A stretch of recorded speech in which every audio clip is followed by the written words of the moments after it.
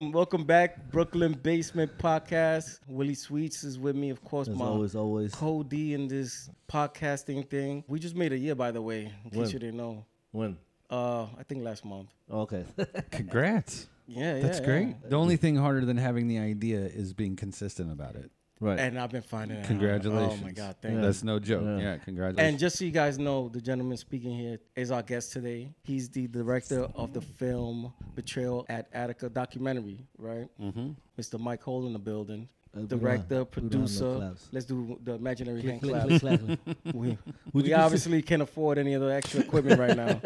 We're working on our feature film. You know what I mean?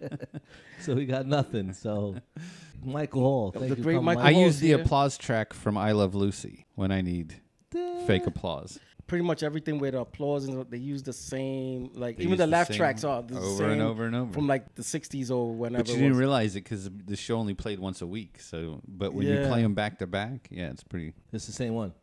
Mike is in town. He just had an event for the celebration of the 52nd. Is that a celebration? You know, celebration is not usually the word we use. We use the word memorial. But it's not always. You know, there's always more to it than just a memorial. You know, Right. It is important to remember the people that died. You know, both on September 13th, 1971, who were murdered by the state, and the people who've died since then for various reasons, but there's still several of the guys alive, and Right. we've organized the Attica Brothers Foundation over the last year, and they're doing a lot of work, and they have a lot of ideas, and so it's never just a memorial. It's always a memorial, but it's never just a memorial, because this was the worst day of their lives, and some of them don't want to come talk about the worst day of their lives. Right. Some of them want to talk about what they've made of themselves since, and what they want to do with their future, right? And so part of remembering that event is remembering that it was a struggle, and it was a fight, and it was,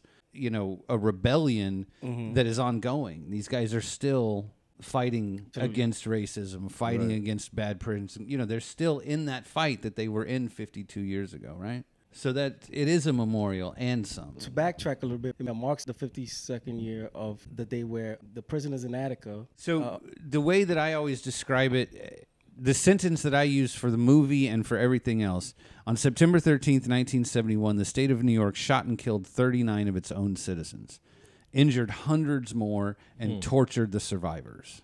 That's the that's the sort of like, that's as like concisely as I can possibly write it in the English language. And they killed a lot of Black and Puerto Rican men who were prisoners in the jail, but they also killed 10 of their own employees because they didn't care about any of them. You know what I mean? Like, none of the lives in the yard actually mattered, whether it was the inmates or even their own guys. They were there to make a point, and if they had to sacrifice, well, they did sacrifice 10 of their own people to make that point, and never apologized for it after. How does the riot begin? So the riot happens on September 9th. And in the Attica family, we don't call it a riot. We call it a rebellion. But there was a riot in the morning that quickly became a rebellion, right? And the difference is that, like, a riot doesn't have a medical station. A riot doesn't have a latrine. Right. A riot doesn't have a negotiating table. A riot doesn't have votes. You know what I mean? Right. Like, that's a rebellion, right? But in the morning, it was a riot. So in the summer before that, there had been guys organizing, and they had made a manifesto, and they had sent letters to the warden, to the commissioner of prisons, to various, sort of state representatives, stuff like that. And their complaints were several. There was, the prison is way, way, way upstate New York. Everybody who works there is white, without exception. Every person who works there is white.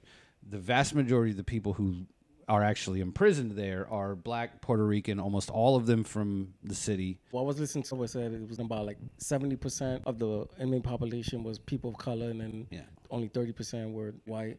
And that's and it was also and there were lots of so there were there was a lot of political consciousness at the time, and there were several Muslim inmates and sort of Nation of Islam and sort of breakoffs like that, right? Like Black Muslims, right.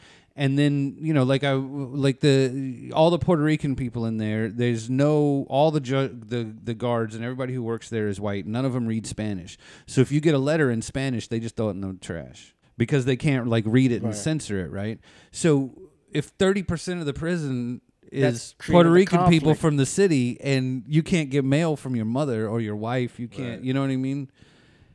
Like, how long are you going to do that before you become frustrated? Yeah. Right? They got all these Muslim guys in here, and there's pork on the menu every day. How long are you going to do that before you become frustrated, right? Those are some simple things. Also, these guys are working in the metal shop, right? The state prisons of New York are making $3-4 million a year selling the things that are being made, because they're making like desks and stuff like that, right, in the metal shop, and then they sell them to the state agencies, right? So they'll make a desk and they sell it to whatever, you know, right? And they're making $3-4 million a year. Those guys are getting paid 6 cents a day to work in this metal shop. That's crazy. The highest you could get paid was 29 cents a day, and only white prisoners were getting that. Like, even at 29 cents or less a day, they're racist as fuck about how they apply it, right? And everybody there knows it. It's not like it's a secret to anybody. Now, you work in the metal shop every day. It's 104 degrees in the metal shop during the summer. They got 1 shower a week. 1 shower. You are expected to wash your drawers and your socks in the sink in your cell. You can like send your like shirts and pants and stuff off, but you like wash your drawers in a sink. You get 1 shower a week, 1 roll of toilet paper a month. So they said they were on basically a sheet a day plan, like 1 sheet of toilet paper a day. And you could buy toilet paper at the commissary, but you don't make enough in a day to go buy a roll of toilet paper. I mean, like, this is what I'm saying is like when you put, if like everything else in your life is fine, but this one thing, okay, maybe you're going to, you know what I mean? But like over the course of, they wouldn't allow them to get newspapers. You know, you could get, you know, the Post, but you couldn't get, you know, any of the Harlem newspapers. You know, you can't get the Amsterdam News. You know what I mean? You can't get like, you can't get books. Like I said already in Spanish, but like not just like, can you, you know, even you can't get English translate. You can't, it's just so restrictive. And I don't have to explain to you how white people enforce that. Right. It comes with a lot of condescension. Right. It comes with a lot of insults. It comes with a lot of bullshit and a lot of fucking beatings. You know what I mean? It's like, and this is why you have to sort of tell this shit correctly, because it's like these guys rioted over bacon. Right. Like, no. You know, like, Right. and you slowly but surely you build this up, and you think about being in that cell, and the only time you leave the cell is to, you know, go to the metal shop or to the laundry or whatever, and you come back. Now you did 8 hours in this 100-degree laundry, and you got to come back, wash your socks and drawers, lights out. You know what I mean? It's just like you think about like what that is day after day with these guys, right? So in the summer before, there was a sociology class, because the prison is divided into four yards, 4 sections, blocks. And if you're in B, you can't go to D. If you're in A, you don't know anybody in C. Because everybody goes to the mess hall with your block. You go to recreation with your block. You don't see anybody from any of the 3 other blocks. And that's on purpose. The prison is designed like that to keep everybody. And how many people was in each block, more or less? A little more than 600. There's supposed to be, I think it was built for 250, 300. So it was already, you know. But it's around 500 or 600, I think, in each block. It might be a little bit more, but I think that was about it. But there was this sociology class, and anybody from any block could sign up for the sociology class. So the political guys, the black Muslims, the young lords, you know what I mean? Right. Like the guys who were in there with the consciousness already, they all signed up for the sociology class. About a few months later, the teacher gets paroled, but they keep the class, right? And now there's one guy in there, this guy named Eddie, who is part of who had like a couple of college classes, and he got busted on a heroin charge, and now he's in there. And they basically sort of let him keep running the class. But he wasn't actually running the class. He was just like the guy that had the key. Right. You know what I mean? Right. And then like once they would get in there, there's all these guys that have a deep political consciousness, and they're all in there talking. And this is white guys, black guys, Puerto Rican. Like this is, you know what I mean? This is a mixed group. And they make a list of 28 demands. And it's a lot of the stuff that I've been talking about. Right. You know, more than one shower a week. Fuck's sake. You know what I mean? More than one roll of toilet paper. It's, you know, stuff like that. And they make this list of demands. And they send it around. And they have Eddie, who has access to a typewriter, right? Because he's got the key. So he's the one that... So he takes this list of demands, and he goes and he gets the copy paper, and he types it up. And then they send it out to Arthur O. Eve and to Tom Wicker, to a bunch of different media people and government people around the state, and say, like, these are the conditions in this prison, and these are the things that we need to get fixed, right? Well, they also send one to the warden, this guy Mancusi, and, you know, I mean, he didn't think that shit was funny at all. And they also sent one to Oswald, who was the commissioner of prisons. So Mancusi was a ball buster. Oswald had come from, I think, Minnesota, and was like, you know, a good, like, proper, like, Midwestern white boy liberal. Right. And, like, saw this list and was like, these seem like reasonable demands. You know, like, I can't do everything all at once, but these seem like reasonable demands. And he actually had a positive reaction to it, you know. And so he engages with the guys over the course of the summer. Not as much as they would have liked. You know, but once he like actually settles on this thing and says like, okay, these are reasonable, he starts trying to talk to the governor, and he starts trying to figure out how to sort of do some of these things. And nobody else is feeling it, but he's continuing to sort of try. And then they kill George Jackson. But, you know, he's a very well-known political prisoner, dissident, and you know, and he was also, you know, pretty thuggish. I mean, you know, he wasn't, this is not, you know, he didn't go to prison for nothing, you know, which not everybody, you know, who sort of tells this story will tell it that way, you know, but nonetheless, like, was it revolutionary activity or was it robbing a truck? Right. You know what I mean? You know, when you speak on prisoners, some people might be like, well, they're in jail, or what they expect. But one of the guys that I saw in the documentary was a 19-year-old kid who was just there for parole violation, who was from a joyride or something. So he took his neighbor. He took a girl out to a date with his neighbor's car. So not everybody in there, as most would think, they're like serial killers. I mean, there's 1,281 guys in the yard during this rebellion. 1,200. You're telling me every one of those dudes is a stone cold killer? Right. No. No. Even if you are a stone cold killer, you're locked up in fucking jail for the rest of your life. I mean, more than one shower a week is like, that's a safety precaution for the COs. That's what I mean about all these little things that just pick away at a person. Why would you want to piss these all guys this off? Unnecessary shit is not just bad for these guys, it's dangerous to your guards. And this is another thing that is sort of not a part of the story a lot of times, is the same over the course of the summer.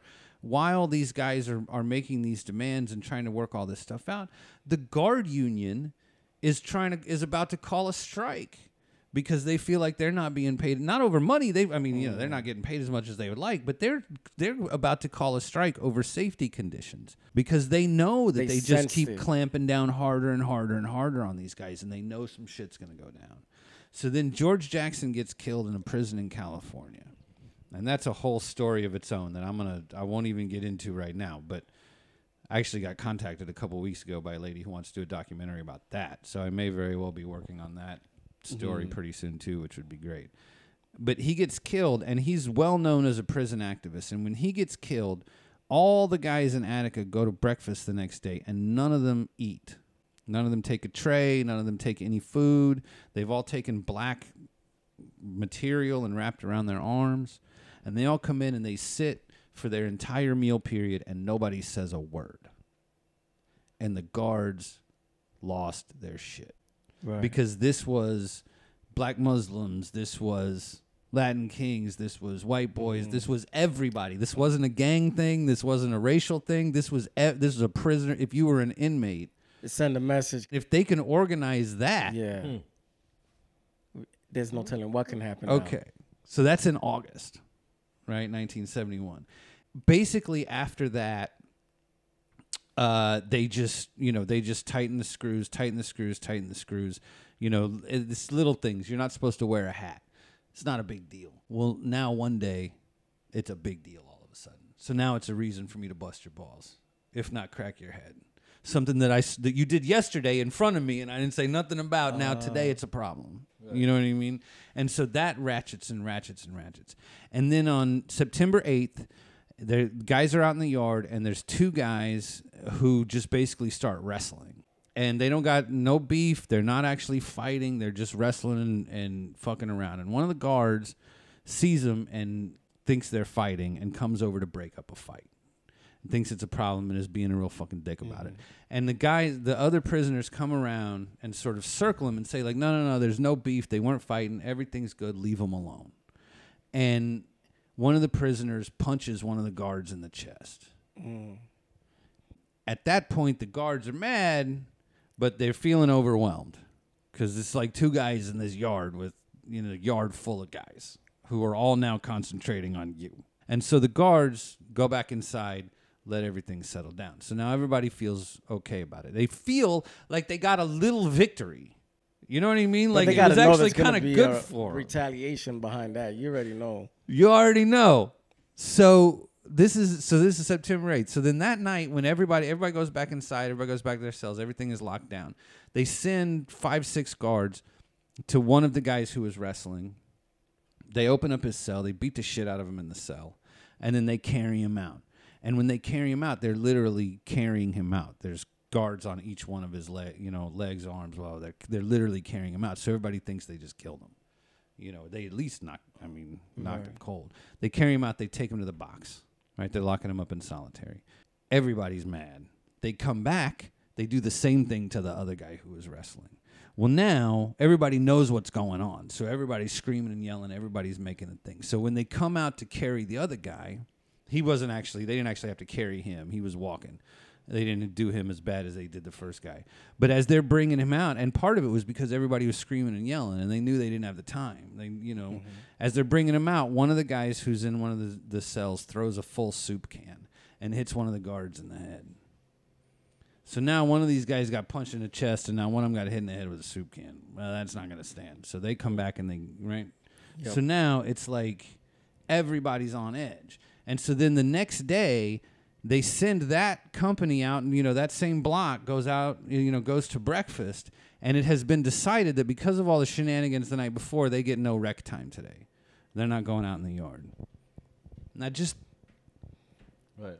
You see what's happening here? You know what I mean? Like, think about this summer, man. It's fucking summer.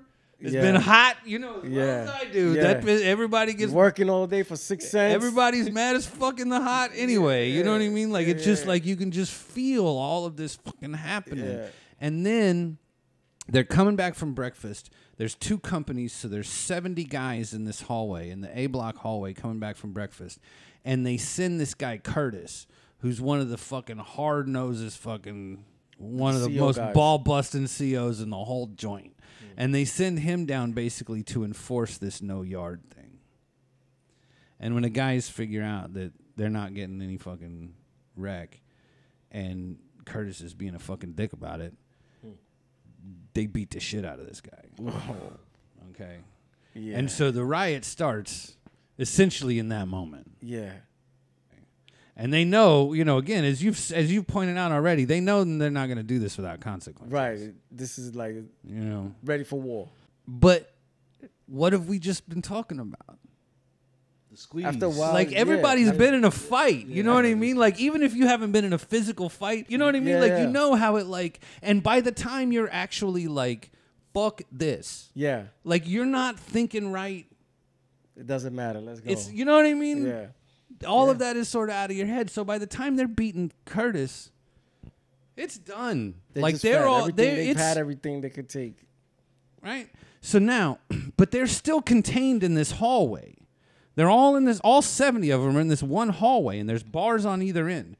So there's no reason to think that, that you can all just, as far as they're concerned, you can all just beat the shit out of you. Whatever. You know what I mean? Like, it can all be, it's still contained. But at one end of that hallway is what's called Times Square. As far as I know, it's still called Times Square in Attica to this day. And so if you think about it, it's divided into 4. It's in like a cross. So you think about the center of the cross. That's Times Square. And right there is a guard station where they've got all the switches to every cell in the whole building are all located in this one place. And the idea is that, when A block is going to lunch, they can, one guy can sit in there, open up all the A block doors, open up the sort of, gates as they go through them, reclose them. So you've got guys actually with them. But the guy who's actually in control of all of that is in his own little cage by design. You know what I mean? So so they, even if they fuck up Curtis in the hallway, they're still like the guy over here who's actually in control of the gates is still safe, right? So they all go to the gate to let them into Times Square, and they're all shaking on it and screaming and what they're actually yelling for at that moment is just to let them go in the yard. Wow. They're still just yelling at the guy to let them go out in the yard. They're not like trying to start a fucking riot. They're not trying to break into Times Square because nobody knows that there's a deficient weld. One of the welds, this gate had apparently broken at some point before, and as far as I know, still nobody knows when this weld was done. But apparently this gate had broken before, and somebody welded it back together, but they didn't do a very good job. And then it got painted over for 40 or 50 years. Mm-hmm. So whoever did that weld is most likely long dead. You know what I mean? Nobody has any idea. But it's like, my understanding is that it's, it's in one of the bars that's like cemented into the top, and it's, about a foot down or so. I don't know exactly. But so these guys are all pushing on this thing, and eventually that weld breaks. And when that weld breaks, it gives them enough leverage, and there's enough guys that they can just push the rest of the door down. But at this point, none of it was just planned. It was just nothing was ever planned. Everything's just reaction to the things. Nothing that are was going ever on. planned. If you see the list of 28 demands that they sent out, which is what some people point to as planning, they say in the thing, we're not trying to be dicks. We're trying to do this whole thing democratically. We're appealing to your humanity. We're not even talking about a strike. They weren't even talking about going on like a work strike in the metal shop or anything like that. Right. They wanted to keep it moving because, they didn't want to sort of undermine the whole thing. So, that doesn't sound like the plan for a riot to me. Right. But when you got 70 guys out here who haven't had a shower in 6 days. Yeah. And now you're not going to let them out in the yard after last night you beat the shit out of 2 guys. The whole day they're asking, where is Ray Lamourie? Is he dead? You know what I mean? Where, you know what I mean? They're asking for this guy. And Curtis is like, it's none of your fucking business. And again, this is around the time where the other guy was in the other prison. It's kind of like all this tension. And so then when everybody's pushing on the thing and it breaks, nobody expected that. So what do you do now? You know what I mean? Just think about, if you're in that hallway in that moment, what do you do now? You have access to every gate in the joint. You know exactly what you're doing. What are you going to do? You open up all the floodgates. Everybody, we go home. Everybody go home. Yeah. That's the thing is when you tell the story that way, and when you think about all that stuff, and when you put yourself in that situation, are you going to have the presence of mind to be like, nah, guys, I'm going to finish my sentence? Everybody went fucking nuts. Everybody went fucking nuts. And that's the point at which it's a riot. They open all the gates. Right. And they start kicking ass. So basically, when you dissect it all this stuff could have been avoided, 100%. At several stages. At the end of the day, pressure bust pipes, and that's what they did. Yeah, literally, busted the gate open. That's what it did. Busted the gate open, yeah. I can't sit here now in this beautiful basement. Very beautiful. After having just broke bread with everybody and so on and so forth, and pretend like somehow I am some sort of evolved being who would have been able to sit in that hallway and meditate. Right. Now, when you compare this basement to Attica, which one looks better? I prefer it here. You sure? Well, there are some similarities, right? There are some similarities. The food is shitty, you know what I mean? But there's no fucking hacks walking around this joint. At least we're free to walk around. All right. I think you're right. So the gate is open. Everybody's going crazy. What happens next? One of my favorite stories is this guy Carlos Roche, who's one of the Attica brothers who's still around, is a friend of mine. And I've talked to him and interviewed him about this and stuff like that, and we asked him, one of the questions was asked was like, when did you sort of know everything was happening? And he's like, I saw some people kind of like running around acting crazy. I heard some noise, you know what I mean? But I didn't really know what was going on. I didn't really think it was that big of a deal. And then I went out and looked down the hallway, and this motherfucker was driving a forklift and breaking down gates with a forklift. He was like, that's when I knew something different was happening today, right? We might never be coming home. That's what I mean when I say we don't call it a riot, we call it a rebellion. Because, and this is what Liz says in my movie, all of this I know from Liz, from Elizabeth Fink, who was a radical lawyer that worked with the Attica brothers for 40 years. Liz is how this thing landed on your lap, right? Basically. Liz is how I really got to know all of this stuff, and I can tell that story too, but she worked with these guys they called her the coach. Mm-hmm. Like when she started working with them, she was fresh out of law school. And 40 years later, she won the civil suit and was the lead, was the coach. She started out as the intern, you know what I mean? And she spent her entire life and her entire career working on this, She really cared. Yeah. And so that's how I know, where this information comes from. And all this stuff is in the movie. What she says in the movie is it started as a riot and it immediately became a rebellion. And like, I can't say it any better than that, right? And the difference, like I said earlier, a riot doesn't have a negotiating table. A riot doesn't have a latrine. A riot doesn't have a medical station. A riot doesn't have a chow line. Like these guys immediately, they all went into DR. They took 39 hostages. So a lot of the hostages were hacks. Now the hacks you mean by some of the COs. Correctional officers? Yeah, right. COs. That were just ball busters in the place. And they took whoever they could take. Right. Some of them were ball busters, some of them weren't. But they took whoever they could take. Yeah. You're either with us or against us, that's just what it is. That's right. And they also took several civilian employees. So the manager of the metal shop wasn't a CO. He was a guy who knew how to manage a metal shop. He managed the one at Attica, but he was a civilian employee. He didn't carry a stick and a gun. He didn't have access to the tear gas. That was his regular 9 to 5. That was his regular 9 to 5. There were also like people in the accounting office, you know what I mean? Stuff like that. Those were the guys giving out those 6-cent checks. Right? I told you I wanted to raise, right? Yeah. Now you got to face me, baby. Let me see, 6 cents times 9 hours times 40. So they took 39 hostages. And, they knew that, and, this is one of those things where it's like, are these guys all innocent? Well, there's 1,281 guys in the yard. They didn't all take a fucking hostage. Right. Hostages were taken. Yeah. You know what I mean? Some of those guys out there were genuine criminals. Some of those guys out there were kids. It's like there's 1,281 guys. The fact is there were hostages. Does everybody deserve collective punishment for that? This is and I'm always trying to think about being one of the 1,281 guys out there. And what the fuck are you going to do? What are you going to do? Yeah, it's like you have How a choice. How are you going to stop any of this? Yeah. You know what I mean? So these guys tried to bring as much order to it as they possibly could. And one of the first things they did was, she tells the story in the movie about a guy named Big Black, who's, a very important person in the Attica family later. Big Black had a guard that he would bring things into the prison for him named Tony Scangiacomo.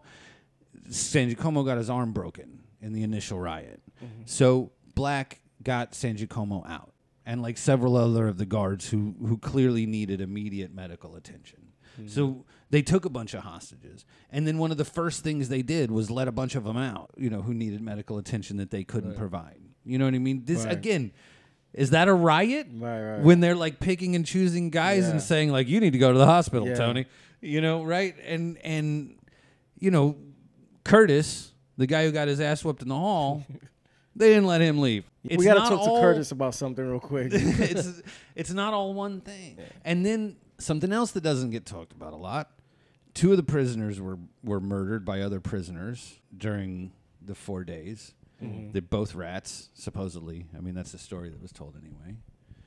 2 other prisoners, twin brothers actually, that were both in there, very early in the thing, were gang raped by several people. Both of them, like, as far as I know, sort of in the same place, even, you know. But this is like in the first like hour or two, Right. you know.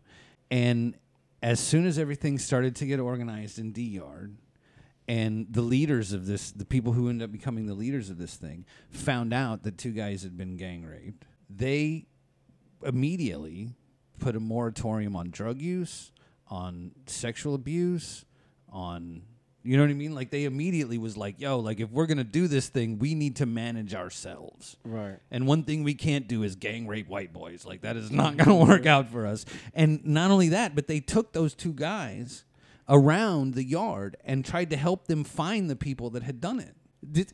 That's not a riot. And also what needs to be mentioned, all of this stuff is backed by evidence. So Liz went to college with my aunt. So I had met her through family, you know, and had known her personally. And then she started, you know, she had some health problems, and she needed somebody to bring her groceries and reefer and walk her dog. And so my aunt was like, can you take her some groceries and reefer and walk her dog? And I was like, yeah, of course. And then I start going over, you know, at least once a week. You know, I'm going over and cleaning up around the house a little bit, bringing her some coffee, whatever. You know what I mean? Just like trying to like be friendly. You know what I mean? Just be helpful, you know?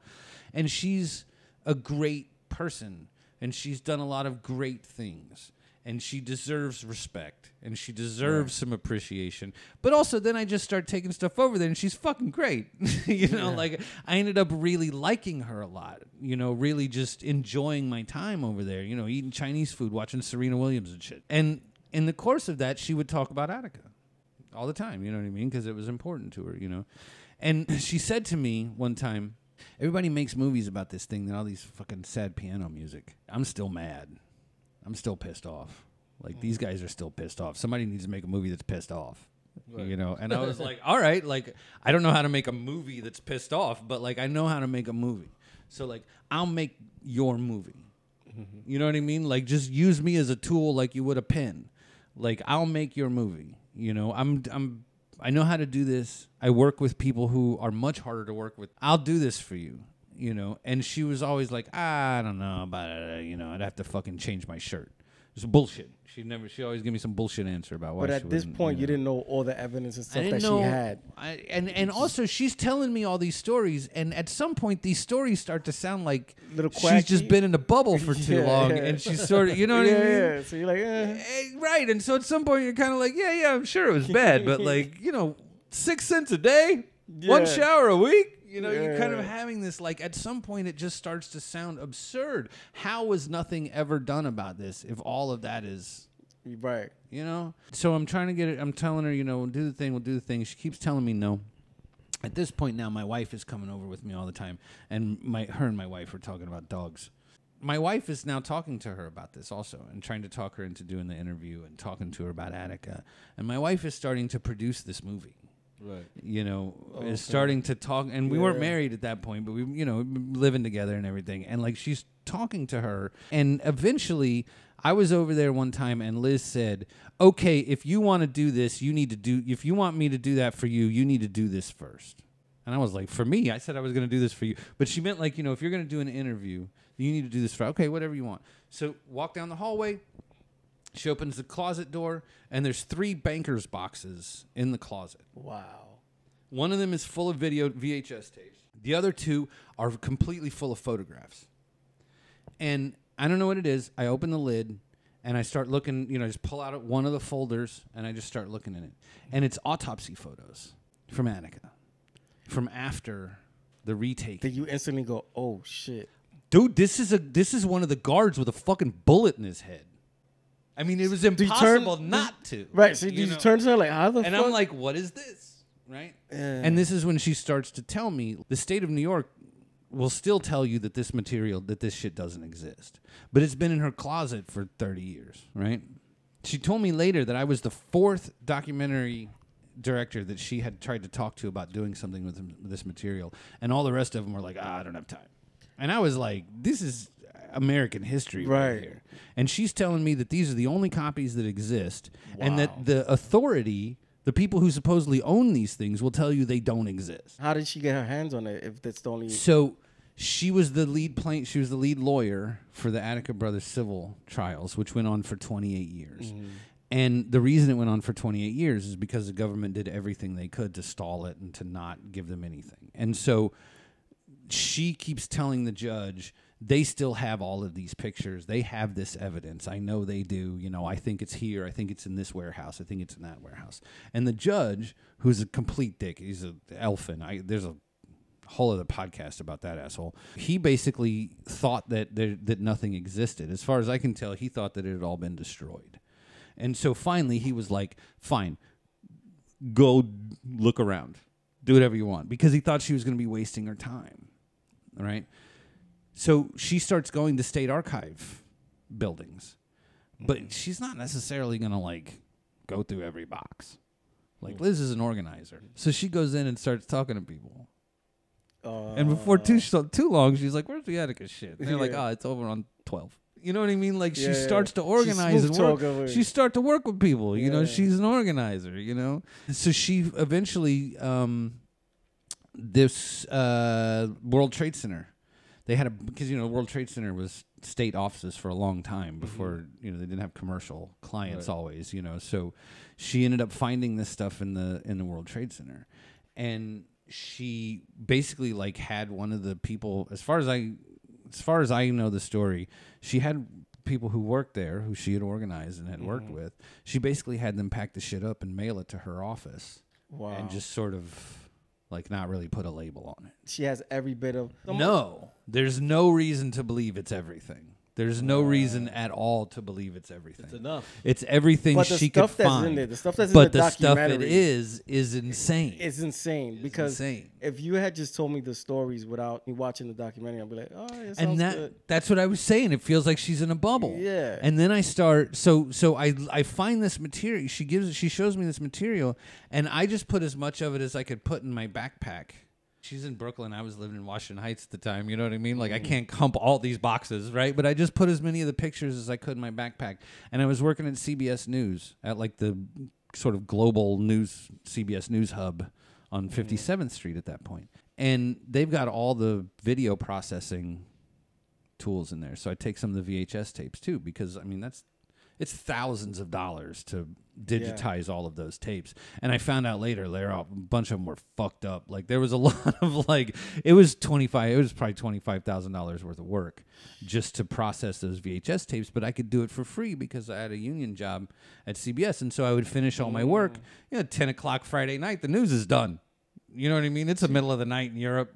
We're doing news for Europe and Japan as well as blah, blah, blah. So, I'm eating a salad, doing the crossword, watching The Daily Show, so I could do those tapes. That was another just sort of like window in time where I could process all of this stuff. So I got a scanner, a photo scanner, and I start doing, and I had to learn how to do, like, museum archive quality digitization work and all that kind of stuff. And it was all true. Everything she said was true, and there were pictures of all of it. And, of course, we don't want to give everything away because you want to watch the documentary, but one of the things when I was like, wow, this is really fucked up, was seeing some of those pictures where the before and after, where they were planting, some of the evidence on the victims after they were dead to say, this guy tried to attack us with a sword or a knife, or when in actuality he wasn't even there. They were just beating and killing people, and, just Big Black, that was his name, right? Big Black, yeah. Frank Smith. Seeing what they did to him and torturing him for 4 or 5 hours and stuff like that was... Some of the most impactful stuff, there's photos of him laying on a picnic table. And this was a story that he always told. And it was, again, one of those things where it seemed like an exaggeration until they found photos. He's laying on a table, he's completely naked, and he's got a football under his chin. Mm-hmm. Okay, you think about a full football. You're trying to hold with between your chin and your chest. You know what I mean? And they told him, if you drop that football, that's it. And so he's laying on this table, butt naked, and they're throwing cigarette butts at him. They're putting out cigarettes on him. They're hitting him. The whole time he's got the football. Yeah. So, like, well, I put this cigarette out on you, don't drop the football or I'm going to cap you in the fucking head. Shotguns, da-da-da, right? These guys brought personal weapons from home. They took their name tags off before they went into the yard. There's snipers all over the place. They drop tear gas before they go in. That's how they ended up killing so many of their own guys, because they're just fucking shooting shotguns into tear gas. Yeah, they shot. I mean, over like, it can't be more rounds. reckless. They shot over 4,000 rounds in like 6 minutes. That's insane. And so after all of that, while guys are dead and fucking bleeding all over the place, they make everybody take their clothes off, and they start running them single file into a corridor. And a corridor, they've gone along and they've shot out all the windows. And so a corridor is completely covered in glass. And everybody's naked. And they got to go run through this hallway full of glass with hacks on both sides, just fucking cracking them. And they're running barefoot across glass. I mean, like, that's like the climactic shit of Die Hard. Yeah. Like the worst thing that happens to him in that movie, in this Hollywood movie about a man who is tortured. The worst thing that happens to him is just one of the things that happen to these guys. And they're getting fucking cracked in the head the whole time as they're running down the hall. Right? And don't fall down. In the meantime, while all of that is happening, Big Black the whole time is on that table. He's on that table for 4 hours while everybody else is going by and running the gauntlet and all this shit. They didn't take pictures of that so that it could be used in a courtroom against them 25 years later. They took that picture because they wanted to show it off to their friends of what they did. Because everybody that was taking pictures was all state police and COs and shit too, right? It's not like they let the New York Times in there. Yeah. Right. You know. What do you think they found all those like cameras or pictures? No, they had. I mean, so it's also, there's also in the movie, there's over an hour worth of videotape material. Like, I don't know if you know, they had video tapes in 1971. I fucking didn't. Until I watched the documentary, I'm like, wait, how the fuck they had cameras over there? And you see this guy, you know, because I've seen photos of the guy with the camera, right? He's got this little video camera, and it's got a big wire coming out of it, and he's basically got a VCR on a strap around his shoulder. And so it's like this camera is like plugged into basically what we would think of as a VCR. You know, something that we would have in the 80s. You know what I mean? Like his hard drive almost. Exactly. Like big. But he's got this big-ass thing on his side. And so it's, you know, and I'm sure a lot of it was battery. I'm sure, you know, I mean, because it doesn't take that much space to record once you've got the tape material. Right. I didn't know they had video cameras in 1971. But the state of New York had one. Pretty clear, too. It wasn't and they gave one of the hacks. And so he's filming. And what they were trying to do was film evidence of crimes. And what they filmed was just a bunch of guys having meetings. You know, like, I mean, if you look at most of the footage, like I used some of the more dramatic stuff from like right during, you know, when the tear gas comes down and all that kind of stuff. Because the other thing is they recorded all 4,000 shots. You can't see anything because of the tear gas, but you can hear them. And so that's all over the movie. I use that obviously all over the movie. That's from the 1971 video camera. So the photographs, the video, all of that stuff they were attempting to collect evidence of crimes. And the only thing I can think of when you're talking about like the Big Black photo and all that kind of stuff is that they were proud, just like I was saying about Pride, because the only crime happening here you're doing. It's like you guys are the one committing this crime, and this guy's butt naked with this football. Like there's no way to misunderstand what's happening. You can see a line of naked dudes right in front of him. It's obvious who's in control at this point. There's no question. The only crime here is being committed by the state. So they didn't take that, unless maybe you think one, because I'm not going to lie, there has been times when I've looked at these pictures so much that I started to think like somebody here got a conscience. Somebody with a camera had a moment that was like, this has gone over the fucking top. Because some of these pictures, why the fuck would you take that picture? Right. If I find you, I come here, I'm so happy to see you, and I come in and you're laying there fucking butt naked with your dick in your hand, vomit coming out of your mouth, my first idea isn't going to be, let me take a picture. Right. You know what I mean? Like, it's not. Well, then again, some of these new kids, the way they doing stuff. Back then, no, but now, I don't know. I think you might be wrong. Maybe I'm a little older. My first reaction would not be, let me share this. Have you been on with Instagram lately? Because I'm sure this is pretty regular. I would go viral with vomit all over my chest They now. look forward to those moments now. No, you know what the sad part to me watching the doc was? The prisoners that died with their hands on their head already. Like was just dead like this on. With I mean, Butt that means I'm naked. coming in peace. Then but I die like this on my back with my still hands on my head. So right. they was just trying to just. They give were up. never a sense A of threat. threat Yeah. to get shot to begin with.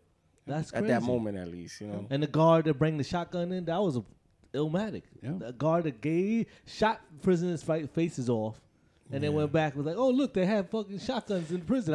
So the guy, there was a guard named Aldo Barbolini, and he brought his own pistol. And I believe he's the one that shot Kenny Malloy's eyes out. And you can see this picture. Right. One of these guys, both of his eyes have been shot. None of the rest of his face has been shot. Somebody. Now, when you're going through these pictures to put them in the movie, do you think like, man, should I put this or because? Oh my fucking God! Every day I have this moment of like, should I even? You know, because like this guy still has family. Right. They may be in this fucking block. Right. You know what I'm saying? Yeah. I think that I've thought that so many times. There's also a question, as I'm working on this, of white people making black trauma porn and going and making money off of it. You know, you take all of these cops killing people and all this kind of shit, and you're going and turning that into content for yourself as a white person. What analysis are you bringing to the table that we actually need?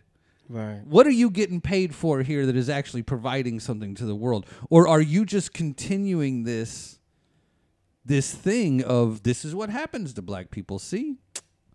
We've been mad about it for years. Keeps happening. Guess there's nothing we could do about it is sort of the ultimate end of that conversation in a lot of ways, right?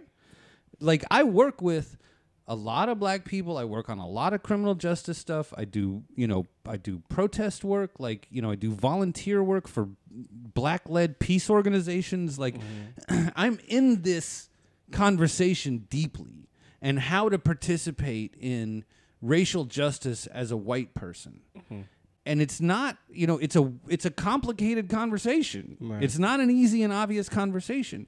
And there's no doubt that the movie that I'm making here is a bunch of white hacks killing a bunch of black people, and I got the pictures, and I'm going to make you fucking looking at them. Because I'm thinking about this a lot. But the only thing that I can do now is talk to the Attica brothers, because Liz passed away before I was able to make the movie, right? So the only thing I can do is talk to the Attica brothers. You actually knew these guys. You actually got shot in that yard. You watched these guys get shot. These were your friends. You know what I mean? So if anybody's going to make that judgment, it's them. Right? This is the conversation I'm having with myself and my wife, but that's the conclusion that we came to. If anybody gets to have an opinion, it's not fucking Instagram. It's the guys that got shot over there. And to a man, every single one I talked to, every single time I talked to them, said make everybody look at everything. We've been trying to get motherfuckers to look at this since 1971. We've been trying to get people to look. Make them look. Because as a filmmaker, you got to dig into it. As a filmmaker, it's very exciting. I got all this new shit nobody's ever seen. It's bloody as fuck. As a filmmaker, separated from the fact that these are our neighbors. Right. You also, as a filmmaker, you know what it's going to take for it to have an impact, in a sense. For the movie to be like, oh, like it did for me, like, oh, shit. It has to be pissed off. Right. Liz so was right. You kind of have to be unfiltered in a sense. So, that's what I'm saying. I could only imagine what it was for you at that time between having a conscience and thinking about family, and also, especially the fact that people always going to be like, I don't know. You got to paint the picture all the way. And that's, I guess, the decision you made ultimately. Yeah, that painted the picture because I found myself doing, this is effed up, man. Yeah. All throughout the whole, like it made you angry. So you hit Liz in the head by doing exactly what she wanted you to do. Like, because it was I had to stop it. And going back to the rounds of bullets, when you hear the bullets just nonstop, and you see the mist of the tear gas coming down, and you just listening to that and picturing in your mind, there's a bunch of guys there just unarmed, just standing there. Most of the shots happen in about 6 to 7 minutes, and I play that 6 to 7 minutes uncut in the movie. You hear every bit of almost all of those shots. And I go away in the video. We go and we see things you hear people talk. You know what I mean? We go and see some of the pictures of the guys that got shot. We see some, I save a lot of the evidence stuff for afterward. But, some of the autopsy photos and stuff like that, we lace it in because you can't just you're just looking at tear gas. Right. The video itself is not all that exciting. Yeah. But I made the choice to not cut the audio. Wow, looking at this right. This because you should have to listen. If I'm going to make you look at everything, you have to hear every shot. You have to hear every shot. The other thing you have to listen to, and the original title of the movie was Surrender Peacefully, You Will Not Be Harmed. But nobody would buy that fucking because it was too long and because it didn't have the word Attica in the title. Yeah. Everybody wants to be Attica in the title and make it very short. And the guy who actually sold the movie to HBO suggested Betrayal at Attica. And I was like, that's pretty good. Yeah. And it has Attica in the title, and it's fucking short. Yeah, we put on a poster, But the reason why I picked Surrender Peace, because through at least the last couple minutes of the shots, you're hearing shots. There's a helicopter flying overhead with a loudspeaker saying, "Surrender peacefully, you will not be harmed." Surrender peacefully, you will not. Surrender peacefully. So where do you think that Jose Montijo got the idea to put his hands up, to put his hands behind his head? And try to walk toward a hack. Because the helicopter was saying surrender peacefully. Well, how do you do that? You put your hands behind your head and you walk towards the authority figure, right? Right. Where did Jose Montijo get that idea? From that helicopter. Right. Did it matter? Not one bit. They killed 39 people. They shot more than 100. Before they were making the guys run the glass and all that stuff. They killed 39 people. They shot more than 100. And then I saw that some of them could have been saved had they gotten the proper medical attention. They had an ambulance on site for every single one of the guards for every single one of the hostages. They had no medical care whatsoever for any of the inmates. None. And, the other thing is this whole thing was predicated, in the initial, when they first broke down the gate at Times Square, the first guard basically sort of between them and the keys was a guy named William Quinn. And he wasn't necessarily a bad guard, as far as everybody said. He just was the first one. And he got it. And I have the picture of him after he was killed. And it's in the movie.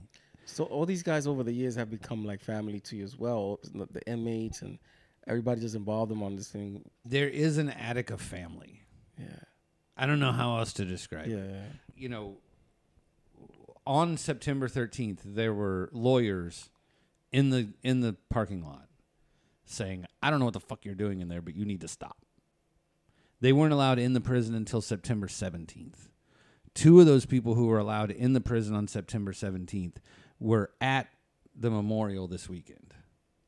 Right? So, that's literally 52 years that they have been a part of this. And so they met some of these guys who was also there this weekend, that Surviving Attica Brothers. They met them in that first couple of days when they were going in, and they're getting reports from these guys, and this is when they're hearing about the torture, and this is when they hear about Big Black, and this is when they hear about, this is the first time that anybody from outside is hearing any of these stories. They don't know about the photos. They don't know about any of this stuff. They're just meeting with the guys, and the guys are telling them.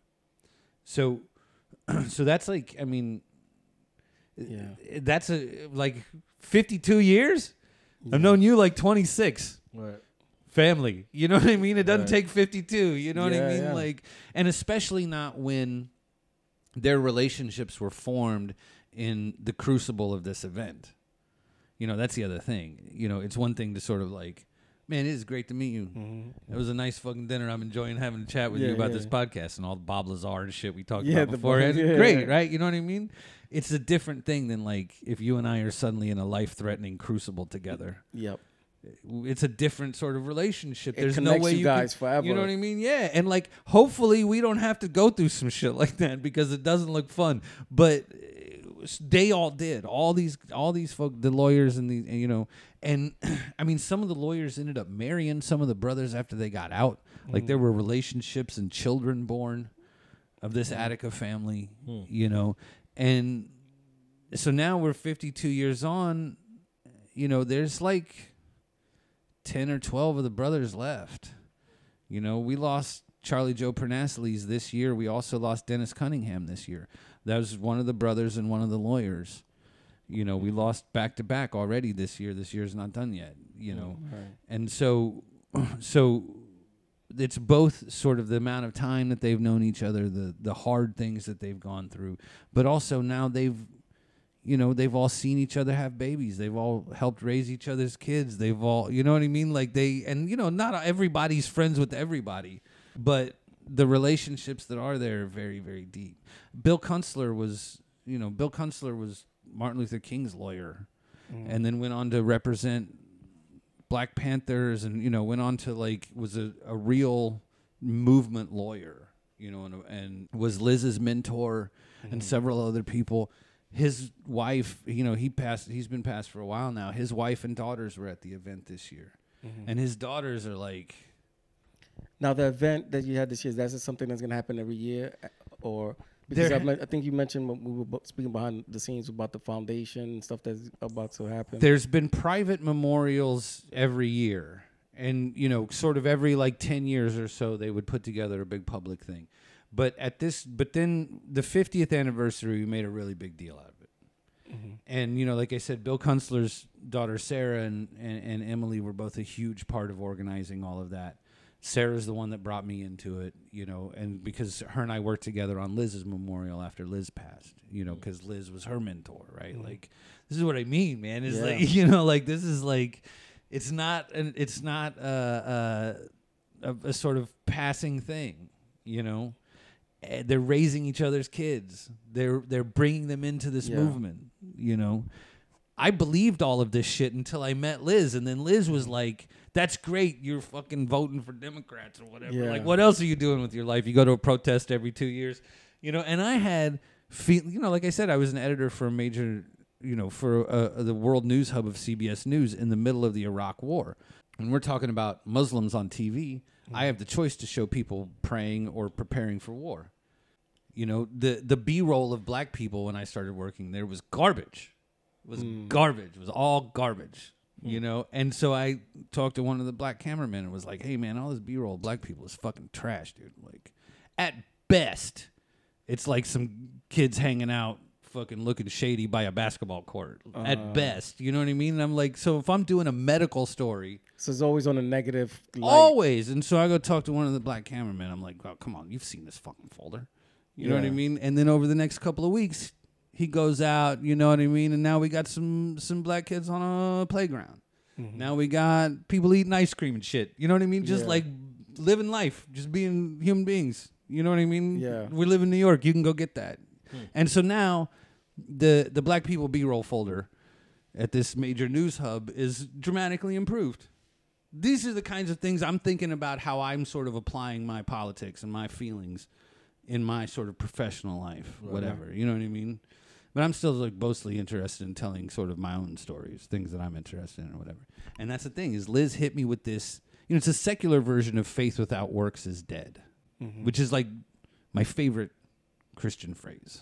I love that shit. Unfortunately, it hasn't always inspired Christians to productive activity. However, it's a beautiful notion, and it's this idea of it's great to believe all these things, but if you're not doing anything with it, you might as well just believe anything else. Who cares, And I really that made a huge difference to me, And Liz, that family, that is what they do, and once you start coming around these people, they've been fighting for racial justice and better prisons. Literally, we know it since the summer of 1971, and since the fall of 1971, they've been doing it together, cross-racially, cross-gender, cross-whatever. You know what I mean? Why isn't it bigger by now? Your documentary, after watching, it's like, man, how is this thing not publicized more? So we're working right now. We started the Attica Brothers Foundation after the 50th anniversary. The 50th anniversary worked really hard. We brought as many of the guys together as wanted to come. Like I said, for a lot of this is the worst day of their life. A lot of them don't want to talk about it. They want to hang out with their grandkids and leave that shit in the past. And you know what? God bless. You know what I mean? I'm not trying to bother anybody about it if they don't want to talk about it. We're trying to make space for people who do, who feel the need to do that. You know, made a big deal about it in the 50th. It was great. Then we form this organization. And now one of the things we're trying to do with the foundation is to access some of these records. Because Heather Ann Thompson, who wrote Blood in the Water, she's, you know, it's basically the big comprehensive. There's 3 things that came out leading up to or right around the 50th anniversary, which was Blood in the Water by Heather Ann Thompson, a book that won a Pulitzer, and Attica by Stanley Nelson, another documentary that got nominated for an Academy Award. And then there's my movie that was just too hard for the Oscars. But it's not for the faint-hearted, that's for sure. But if you watch Stanley's movie, my movie and Stanley's movie are actually are really perfect complements to each other, because I interviewed Liz, and then she died, and I didn't interview anybody else. And I made my whole movie around the one interview that I got with Liz, and a bunch of B-roll, you know what I mean, and found footage and stuff like that, because that's the kind of movie I like to make. You almost don't need anything else.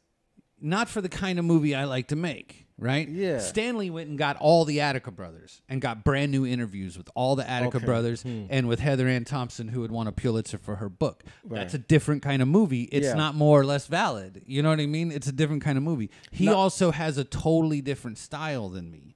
He has a much calmer style. He has a much more sort of like I'm just like, you watch my movie and it's just fucking frying pan after frying pan. You on some Rob Zombie. Because I don't want you to ignore or be able to blink or turn away or act like any of this is, you know. He has a much different style. So our 2 movies are actually perfect complements. I'm going to be honest, I probably won't be able to sleep tonight after watching that documentary. This is the hard thing about making a movie like this. Nobody can be like, oh, I really enjoyed watching your movie. No, you didn't. Nah. That shit was not fun to watch, and that's okay. It took you know? It was good.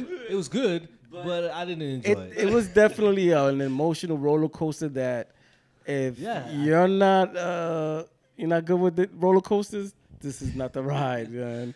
Well, now we're trying to... But real quick, do you get over the years kind of guys that you weren't aware of coming out the woodworks like, hey, also I was there, here's this little bit of information that I may have. Has that happened in the past recent years? It has, you know, we've met new people. The guy Eddie LaSure, who I mentioned, you know, who was part of the sociology class. He was somebody that he didn't even know anything was happening, and then he saw an interview that I did on one of the TV interviews that I did for Betrayal. He saw, and he was like, what? Somebody's making an Attica movie? Like, who the fuck is this guy? And then he went to the website, and I ended up getting an email from this guy. And he said in the email, I didn't know anybody was still thinking about this. And I was like, oh, man, we got a whole thing happening in New York. Like, he's in North Carolina and didn't know anything about it. But at that point, he starts to get involved. Isn't that sad for someone that was in there and to think, like, nobody even knows about what we went through? And he's still alive here. Yeah. You know what I mean? And we're carrying that every day. A lot of these guys don't want to talk about it. Nightmares and, you know. 100%. Yeah, it's crazy. One of the guys who's in the foundation, a guy named Akil, is just a beautiful, beautiful man, was the only person in the group of people he was with who walked out of the yard that day. He was with the group of people when they actually started coming in, and every single one of the people he was with got killed. Around, like, within 2 feet of him, 3 feet of him, all of them are. He got shot, but he didn't get killed. But he sat there and watched 4 or 5 of his friends all get murdered around him. And then he got How can you live a normal life after that? What do you do after that? How do you walk around in the world after that?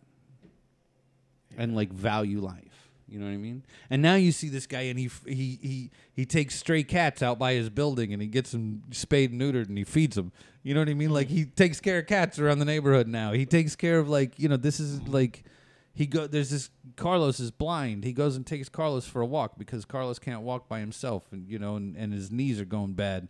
And so Keel goes and takes Carlos for a walk.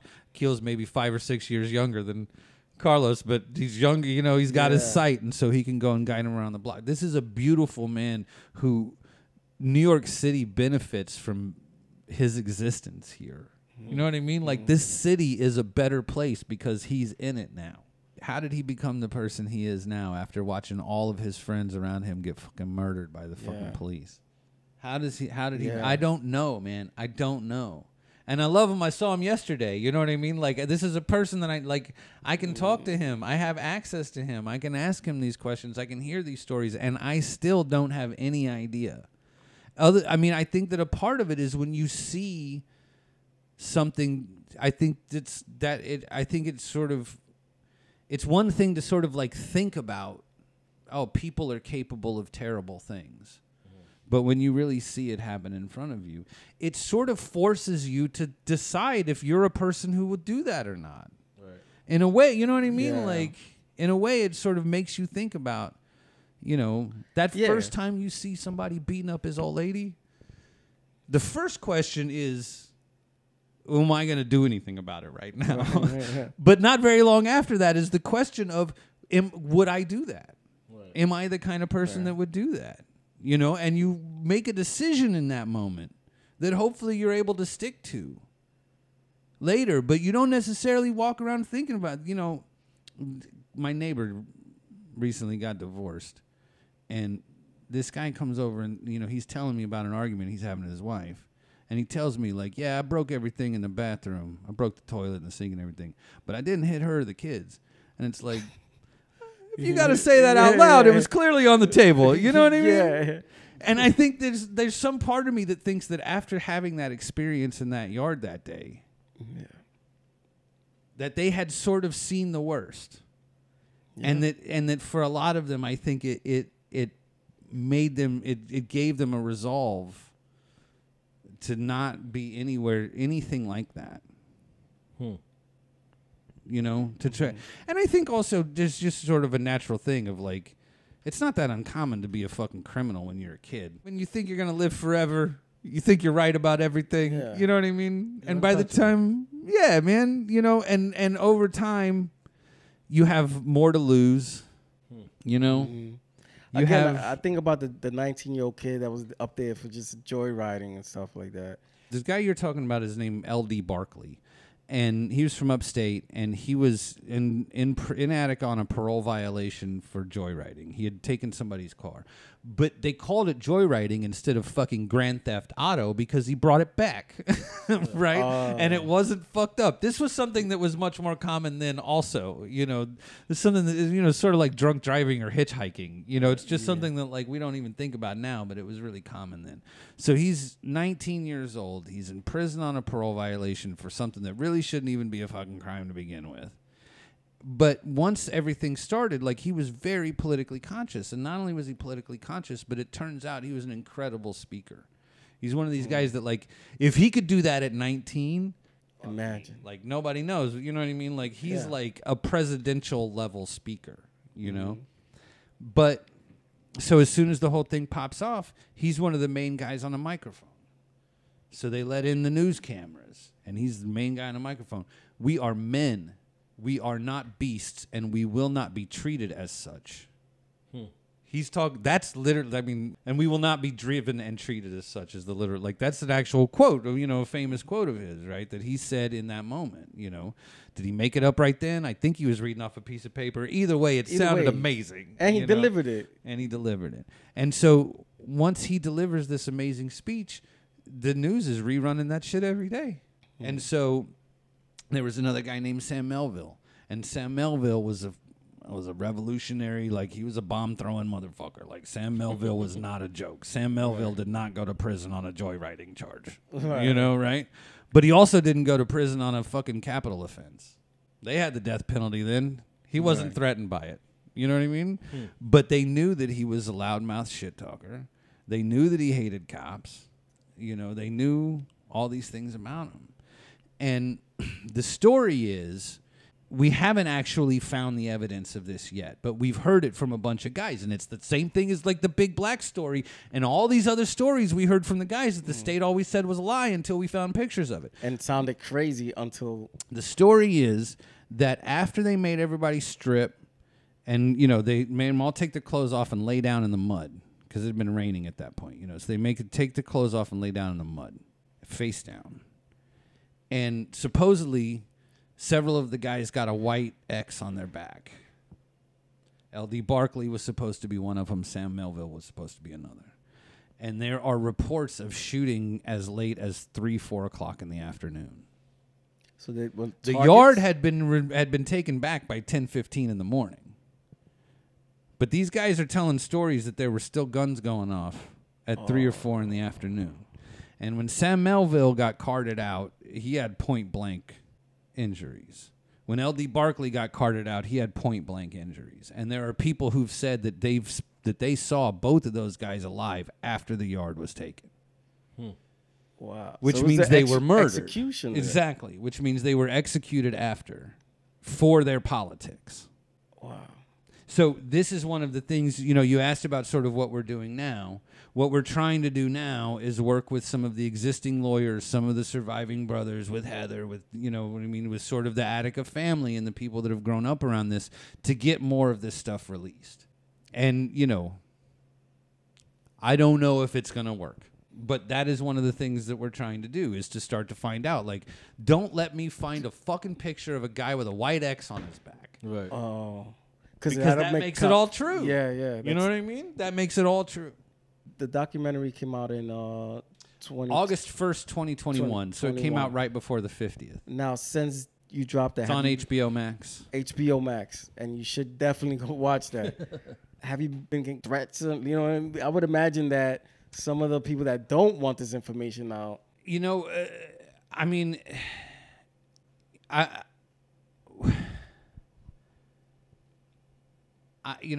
I don't like. There's much more high-profile people to go bother.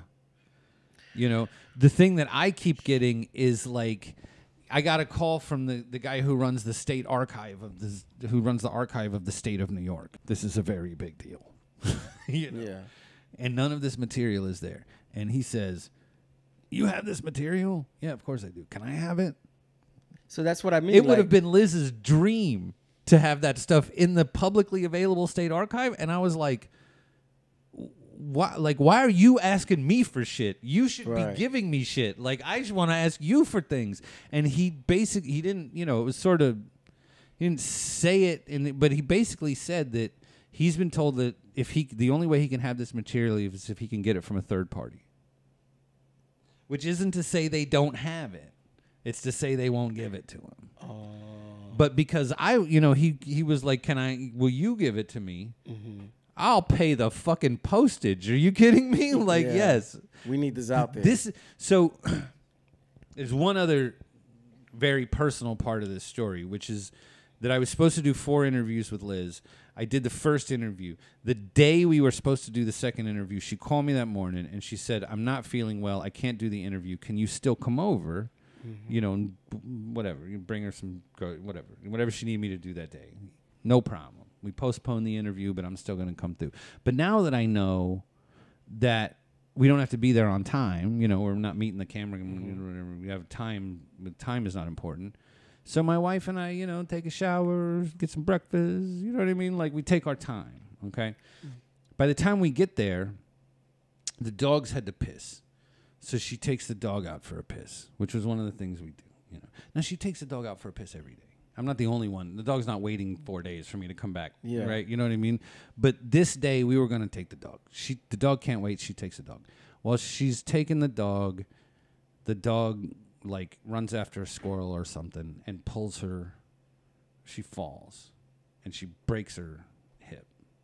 And so by the time my wife and I get off the train, I got a message from one of the Attica brothers, Al Victory, who's like, "Hey, Liz is in the hospital. She fell and broke her hip. She's in the hospital. I'm at the hospital with her. She told me you were coming over. This is where we're at now." Basically, like, nobody's going to answer the door at the apartment, right? This is one of the Attica brothers, and it's one of the guys that I had known that I met in Liz's apartment. So we go to the hospital, and she's there, and Al is there. And she's holding my hand, and she says, "Promise me you're going to put this shit on the internet." Because that was a conversation her and I were always having. And she was always like, "Can you put it on the internet?" And I'm like, "Yeah, I can put it." The hard part is digitizing all of this shit. Once I've got it all digitized, putting it on the internet's not actually the hard part. Right. But that was the part that she really didn't sort of know how to do. But she's like, I don't know if you've ever held a dying lady's hand in her fucking deathbed and made a promise to her. But I did. But, and the promise was to make this material available. Yeah. And that's why I put the movie in it. I sent a bunch of the pictures to Heather Thompson. I sent a bunch of the material to Stanley for his movie. You know, I digitize this stuff. In theory, I could say I own it. Mm-hmm. You know what I mean? Mm-hmm. But I've made it all public domain. I got a lawyer to declare it all public domain. I told the state of New York, hey, I'm making all of this public domain. You know, and it has been radio silence. I haven't heard. So she's in the hospital for a broken hip. She's in the hospital for a broken hip, but her kidneys were in terrible shape. She was supposed to have been on dialysis by that point. Her heart was in terrible shape. The way I heard this story is that she basically died during the operation, and they her body couldn't grabbed her heart with their hands and brought her back. And after they had done that twice, her family was just like, "It's too much." And so she was physically, you know, already unwell. She had needed to be on dialysis for quite a while at that point, just hadn't been going. Any chance that there may be some other stuff she didn't get to give you yet? Because I guarantee it. I guarantee it. And as well as, like I said, we had 3 other interviews scheduled. Right, so there was a whole lot of shit that we were meant to talk about. And I had already planned out my questions and we were going to talk about this. And so the interview that I have is the event. That's what I have. Right. We didn't get to the legal shit. We barely got to the 30-year legal effort. You know, 30 years. And so that's a lot of what I'm doing now is interviewing other lawyers and trying to really collect the rest of that. You know. And it took 30 years for them to finally settle the government, right? And they settled for... So they had the initial trials, and Big Black was awarded $4 million in the initial trial, right? They gave... I mean, it basically if they would have actually paid out what was owed after the initial victory, right? It would have been billions of dollars. And $4 million to Black alone. He was the highest, he was the most tortured. He was, you know what I mean? Right. But people who were killed, their families were going to get money, you know what I mean? The whole thing, right? And that got appealed by the state, and the next judge or whatever said you cannot sue as a class. It's not a class action. What's the technicality? So the technicality is that everybody wasn't injured to the same degree and in the same way, which means that now 1,281 guys have to sue the state as individuals. Wow. This whole 30-year process has been done by 5 lawyers. Those 5 lawyers can't represent 1,281 guys as individuals. They could only represent them as a class. So after that judgment got vacated, basically the state of New York, the sort of people who run the courts in the state of New York, acknowledged that the guy who had been running this whole thing was doing everything he could to keep it from getting settled. And so they wanted to get it settled. So they ended up settling for $12 million. Black got, I think, 200,000 or something like that instead of 4 million. 8 million of the 12 million went to the brothers, and 4 million went to the lawyers. To sort of, not just to those 5 lawyers, but to sort of the legal effort in general. The 5 lawyers definitely collected some of that. And then from what I understand, Liz gave most of what she got away to the brothers, you know. How long after the settlement did Big Black pass away? Just a couple years. He passed, I think, it wasn't very long. It was less than 5. Here's the other thing. You want to know how these people are fucked up? How you know they're fucked up in their fucking soul. Not just in their actions, but in their soul. The way you know that this state and the way they handled this is a mess. After the brothers got that settlement, the remaining hostages and the families of the hostages who were murdered, they called themselves the forgotten victims of Attica. It's pretty hard to argue with them. They've never worked with us. They don't mess with the Attica brothers. You know what I mean? Right. They don't have none to do with us. Right. Nonetheless, it's pretty hard to argue that they weren't put in a bad spot by the state. Before the whole thing, they were already complaining about it. Just like there was a list of demands from the Attica brothers, their union had a list of demands that all revolved around their safety. After those guys got killed, The state went around to their widows of the dead hostages, and they gave them checks for $100, $150. They gave them workman's comp checks. And when they went and cashed them, one of these ladies is now the single mom of 6 children. And you give her a check. She bought groceries with that check for a week or two. Mm-hmm. And then when she tried to come back and fucking ask the state for more, and when they started threatening a lawsuit, 70s, the state said, oh, no, you were already compensated. And the fact that they signed those checks meant that they signed away their right to ask for more than a week's pay now that their husband is gone. Only one of those women didn't sign the check because she asked a lawyer, and he was like, that doesn't seem like a good idea. Yeah. She got like $1 million or something like that. Which still doesn't... From the state later. Yeah. Which, like, right, are you going to raise 5 kids by yourself and lose your soulmate over that? Like, no most people aren't going to make that decision, right? No. Nonetheless, if it happens, you'll take $1 million over 150. Right. Yeah. That's what I mean about they're rotten in their fucking soul. These are the widows of the people that you hired and then put in that position and then went and murdered, and you're going to do that to them too?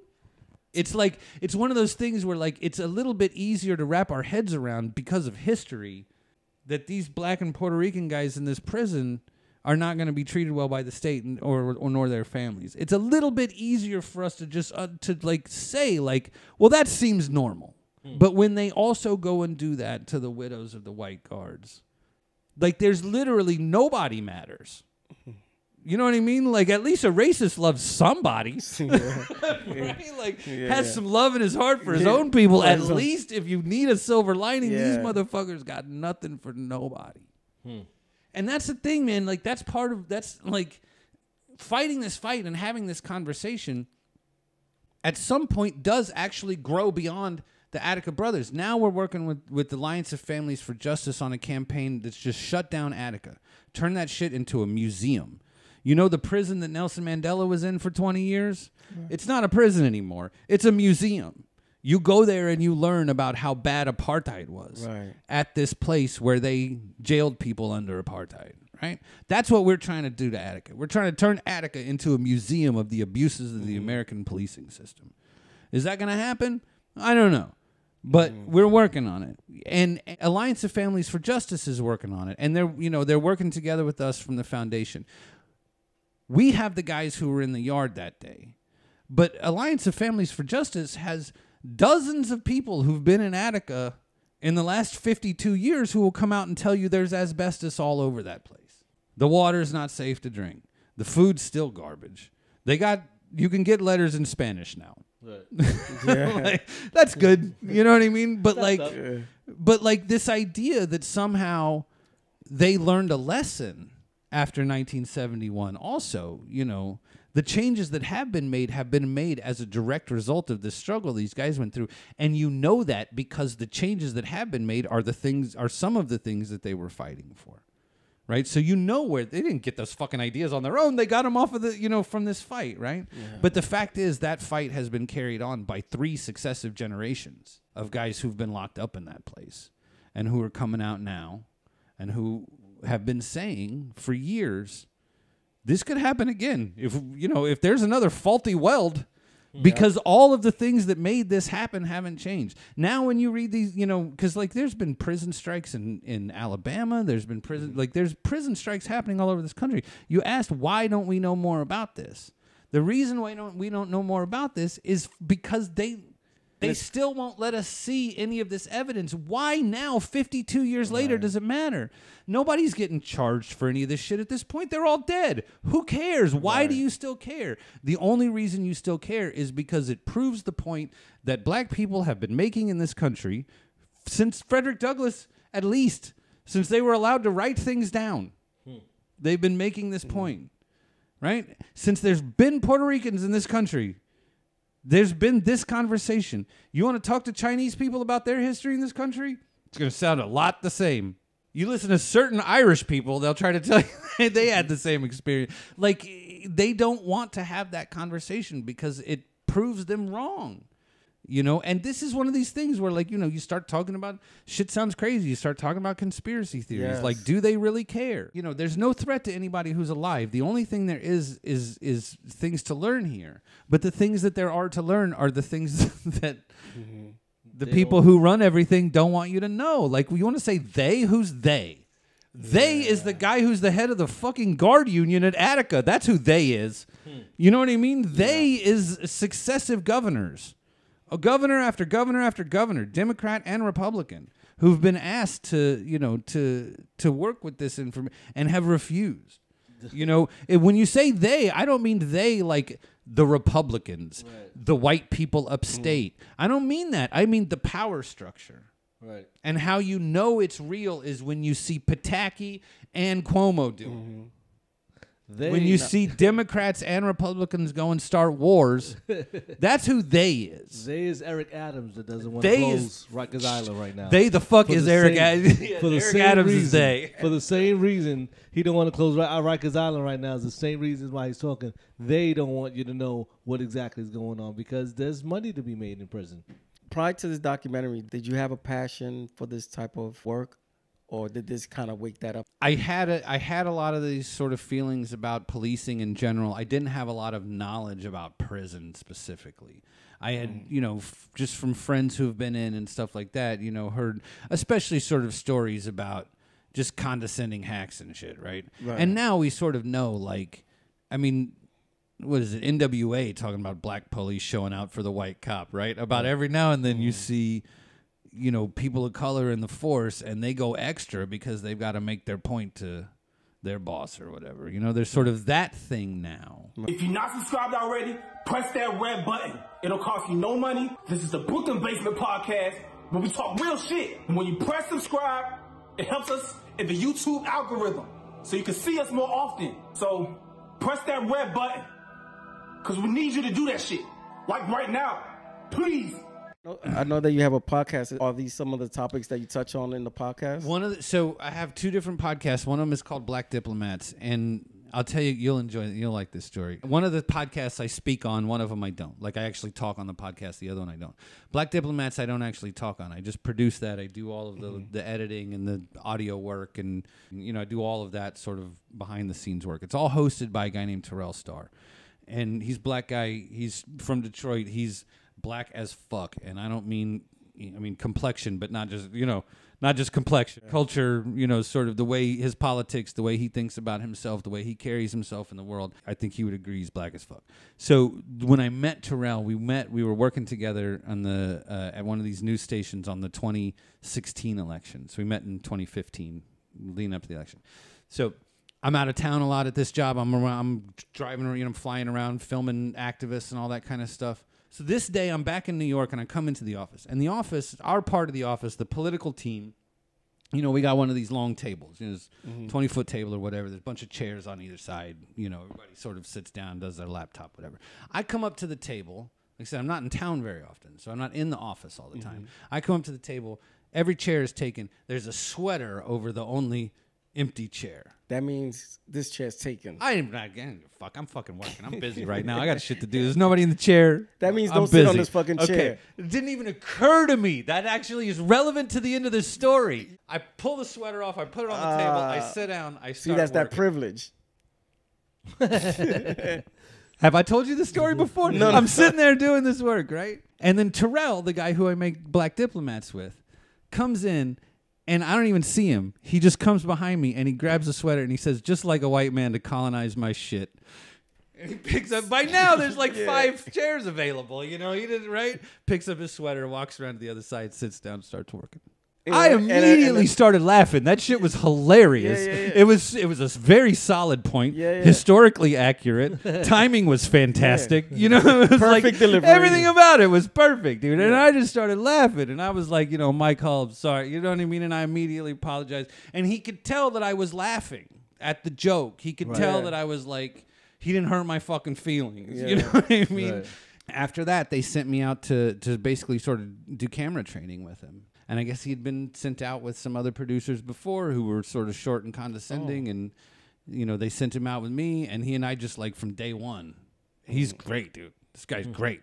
Like he's not. He needs camera training, but his political sense, the way he sort of approaches the world, is amazing. Right? It's called Black Diplomats. It's on any sort of podcast thing you want to look at. We're about to start a YouTube channel now because this is a guy who grew up, all his uncles selling crack, 80s, Detroit, bad as it can be, becomes a scholar, joins the Peace Corps, graduate degrees, all this kind of stuff. And he joins the Peace Corps because he's going to go to Africa. He's going to go be black in Africa. And they send him to Georgia. Like the country, right? They send him. This is literally in the Caucasus. Yeah. These are actual Caucasian people, you know. Yeah. And they send him to Georgia, and he's like, "I don't want to go to Georgia. It's all fucking white people over there." And they're like, "Hey, you don't get a pick on your first run. You know what I mean? Hang around, maybe you'll get to Africa next time. But like for now, we're sending you where we need you, and where we need you is in fucking Georgia." So they send him to Georgia, and he gets to Georgia, and all these white people keep telling him they're the black people of Africa or of Europe. I mean, and how do you hear that? Yeah, all right. You know what I mean? Like, he's immediately sort of skeptical about it.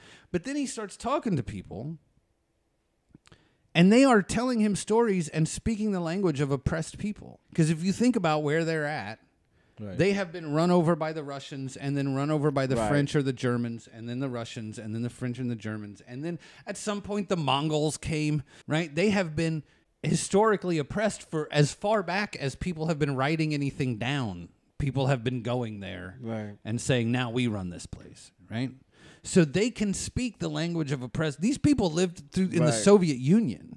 I mean, you think the fucking LAPD is bad.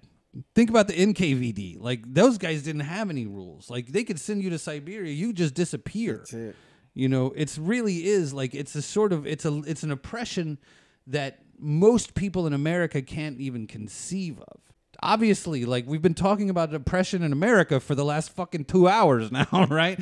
It's not like, you know, it's not to sort of diminish that. Right. But the fact that you can be sent away to work camps and, like, I mean, it just existed over there in a way that we can't even imagine. Even, you know, we had legal lynching. You know what I mean? We had a different way of doing it. They had a sort of quieter way of doing it, but they did it. Stalin starved millions of people. You know, I mean, there's something that was called the Holodomor in Ukraine, where Stalin intentionally took all of their food and starved 4 or 5 million people in Ukraine, right? Say what you want about Franklin Roosevelt. I mean, maybe he shouldn't have run 4 times, but he wasn't starving people because they might not vote for him next time. Well, he probably didn't do that because he knew he couldn't get away with it, maybe. I mean, no, I genuinely don't think so. I genuinely think there's a difference between him and somebody like Stalin. You know, I genuinely think there's a difference between Winston Churchill, who definitely was a racist shitbag that hated Indians and Africans, but, you know, versus a Hitler who not only hates gypsies and Jews and everybody else, but is completely comfortable putting them in camps and gassing them and so on and so forth. People like that think they just felt like they had the ultimate power because, you know what I mean? Like, and they felt justified and they felt right. They knew I can't believe I'm sitting here defending, like, somehow holding up Winston Churchill as a good guy. Like, this guy was a terrible human being who definitely murdered a lot of people. These guys just felt like they had no one to answer to. But I mean, like, imagine if, you know, in the 1930s, you know, Franklin Roosevelt just decided that, you know, that California needed the wheat. And so he just decided that all the states in the middle of the country were just going to have to starve. And everybody who lives from North Dakota to Texas just doesn't get to eat this year. I mean, it's like, it's on a level that we can't imagine. And when we hear about it, again, it sounds like bullshit. Yeah. These are the stories that Terrell, my black friend from Detroit, who's black as fuck, like I said, is hearing from these white people when he goes to Georgia. And at some point, it becomes sort of undeniable. Mm-hmm. And he starts to develop this sort of international consciousness against oppression and against colonialism. And the Soviets didn't call it colonialism, but it certainly fucking was. Nobody else in the Soviet Republic got to make any decisions for themselves. Right. You know, it's not even like they had the sort of states' rights that we have in our republic. Everything was coming out of Moscow. And so he starts to develop this international consciousness that in some way connects the struggle of black people in Detroit with the struggle of Caucasian people in literally from the Caucasus in Georgia. And that is a concept that sort of existed in especially black communist revolutionary thought in the 60s, right? 50s and 60s. Terrell doesn't think about any of that shit, doesn't reference any of that shit at all, doesn't talk about Paul Robeson, you know what I mean? Doesn't talk about the whole history of this thing because I think he developed this consciousness on his own. I certainly know that the way he describes it is his own, you know? And so in the meantime now, the next time, so in the meantime, he starts going to Ukraine and he makes all these friends in Ukraine, right? This is 10 years ago. You know what I mean? He makes all these friends in Ukraine and he learns about the Holodomor and he meets black people in Ukraine because every now and then the Soviet Union would bring black people to Russia to be like, look, America attacks them with hoses and dogs. Like we bring them here and give them degrees. You know what I mean? And that was true. Right. But they brought a few thousand black people. You know what I mean? Yeah. It was a poster. It wasn't really a program. They certainly weren't upsetting the racial dynamics of even one of their towns or whatever, right? The black people there remained sort of novelties in a way that black people are not novelties in the United States. Right. You know? Nonetheless, many of them stayed there, had kids, got married. Now there are black people who've lived their whole life in Ukraine, who've never lived anywhere else. You know, we don't really think about that. Black diplomats, we just did a series about Iran. The last episode, we talk about black people in Iran because Iran had African slaves. And so now they have the descendants of those slaves who live there. You know, it's one of these things that, like, it's not something that very many people are sort of thinking about, but it does exist. So he falls in love with Ukraine. And with people there, and he ends up spending half his fucking life there anyway, you know. And then, in the lead up to the war, he's already there. He's already got people over there. He's already got friends over there. He's already got contacts over there. And so we started interviewing people from Ukraine in the 6 months before Russia invaded. And every person we talked to was like, no, they're going to invade, and we're going to beat the fuck out of them. And it sounded ridiculous, bro. But they were ready. Insane. They were with it. Before the invasion happened, it sounded crazy that Ukraine was going to be able to hold their own. Because look what happened in 2014 when Russia went into Crimea. There was no fight back at all. Right. Okay, the fact that there was no fight back in 2014 upset the Ukrainians so much that they kicked out the fucking government, brought in a whole new government who promised that they would build up their military so this would never happen again. This is what's happening for 5-6 years before the invasion of Ukraine. Nobody here knows anything about it. But everybody we talked to for 6 months before that invasion told us exactly what was going to happen. And I'm sitting here interviewing, like listening to these people and editing these interviews. And the whole time I'm like, I hope so. Because it was obvious he was going to invade. He's got 100,000 troops on the border. You don't put 100,000 fucking troops anywhere for no reason except to use them. You didn't move all those guys there to not use them, you know? And so when the invasion actually happened, when they actually finally did it, we see what's happened. The Ukrainians fucking held their own. And obviously, you know, we've given them a bunch of weapons now because they'd be out of bullets and out of guns. And you know what I mean? Like they wouldn't have the same sort of material things that they have now if we hadn't started helping them. But we don't have boots over there. No European, none of the NATO countries have boots over there. That's all Ukrainian people who are doing that work. You know, and so when all of that happened, Terrell was already there. He already had contacts. He already had people. So the next thing you know, he's on CNN every night from Ukraine. The next thing you know, he's got 100,000 Twitter followers. Wow. The next thing you know, he's on MSNBC every night. The next thing you know, he's got 200,000 Twitter followers. You know, the next thing you know, he's writing for the Washington Post about it. The next thing you know, and, you know, this guy, he'd already written for the, you know, Times. For, you know, he was the lead political reporter for The Root for many years. Right. You know, spent a lot of times with Stacey Abrams and stuff like that. And, you know, it's amazing to hear the interviews that he does because he's so used to being a black person in America and being reported on. And people getting it wrong. And that was part of what motivated him to be a reporter and to be a journalist, was to tell black stories correctly, you know?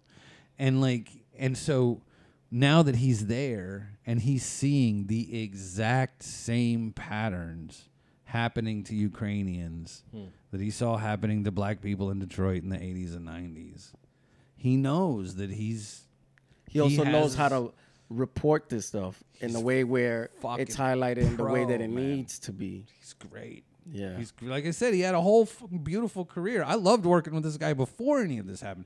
Before we sort of ended up in this situation where like all of his sweet spots, you know, sort of come together.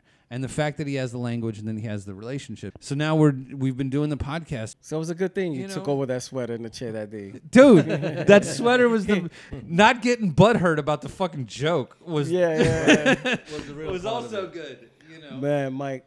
I'm really, you know, it's one of those things where like because he and I haven't worked together in an official news organization in a long time. And then he tweeted about 6 months later, I'm thinking about starting a podcast. And I responded on Twitter, hey, man, I know how to make a podcast. Yeah. You know what I mean? And, like, that has developed into, you know, the relationship has deepened, but we've also, I mean, we've produced a lot of really good shit. That's awesome. You know, it's something, it's like, it's work that I'm really, really proud of. I want to say that documentary was so powerful to me. It made such an impact. We'll share it here, of course. Next year, when you're going into your third year of the podcast, I'll bring a bunch of these Attica brothers down here. That'd be awesome. Yeah, crazy, bring some Attica brothers to the basement. We'll have metal detectors in case you know. You can hear the story firsthand. You know, that'd be great though. But Mike, what we always ask is, well, I guess, to look into the camera, and you know, just kind of say how this is the best place you've ever been to. You know, it's beautiful, and the Brooklyn basement is literally my second home. When I need to get away from my wife and children and have a few minutes of calm, the Brooklyn basement is where I come. I'm not making a joke. Hopefully it's funny, but it is also actually true. I've slept on that fucking couch more times than you can imagine. Yeah. The Brooklyn basement is a beautiful and comfortable place. We appreciate you once again. Thank you, Michael Hall. Wrap this up for us. Another great episode, of course, with the great Michael Hall. Thank you for coming, man. Wichita, Kansas. He even mentioned where he was from. He didn't tell you, right? Wichita, Kansas is in the building, man. Thank you, Michael, for coming through. We appreciate you. Watch the doc, man. Watch the doc. It's Betrayal on HBO Max right now. And Betrayal at Attica. It's been on for a while now. I've been telling people for a long while. Hoping that it didn't go off, because that's how they did us on Netflix with Smokers. And you can catch Will in his feature film. Us on. I was on Netflix for a while talking bad shit. Yeah, watch Netflix. Talking that shit until the shit just disappeared. They was like, you're not on Netflix, buddy. They don't believe you. They don't believe you. We were once upon a time. We were once upon a time. But yeah, we're here at Brooklyn Basement Podcast, man. Thank you for tuning in. Michael Hall, of course, the great AR. Thank y'all for tuning in. Yes, sir. Peace. Thanks, guys.